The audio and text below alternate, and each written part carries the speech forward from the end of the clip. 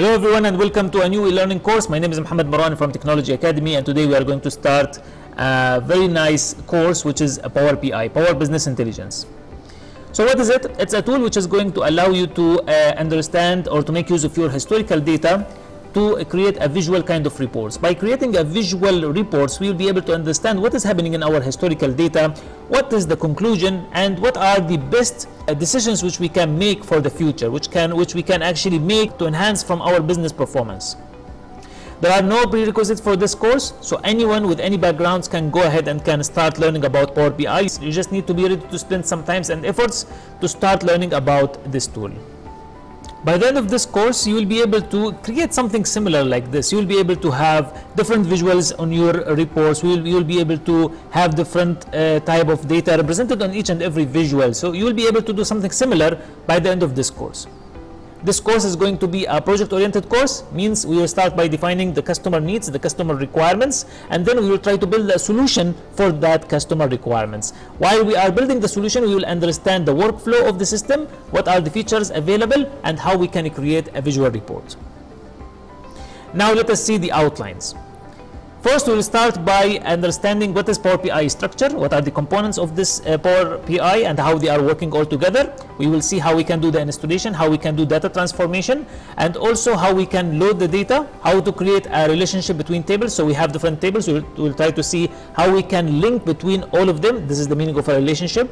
And then after that, we are going to see how we can use DAX programming to create some formulas. The formula which usually we have, like in Excel, we have some way to create a formula. Here they use DAX, which is data analysis expression. We're going to use this programming to create a formula in Power BI. We are going to see how we can do that. Also, we are going to see how to create the reports, how to start, how to select certain visuals, how to represent our data using these visuals based on the customer needs. Don't forget that we are going to do all of this to fulfill a certain customer needs.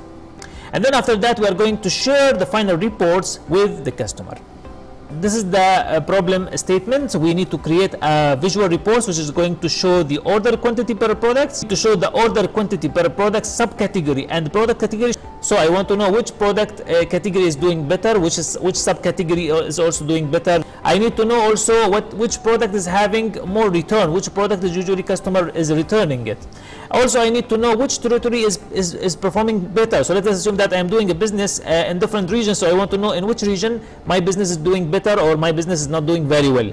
Also, I need to know the total profit for a certain time period. So I want to know the total profit for the last week, for the last month, for different territories, for a certain time period. So I should be able to show this all from my visual reports. To do this, of course, I need to start by getting the data from the customer. So I have already gathered a certain information, a certain sheets, a certain CSV file, which I'm going to share with you using Google Drive. So I'm going to share it using this Google Drive link. You can go ahead and download it. We are going to use these files to create finally our visual reports,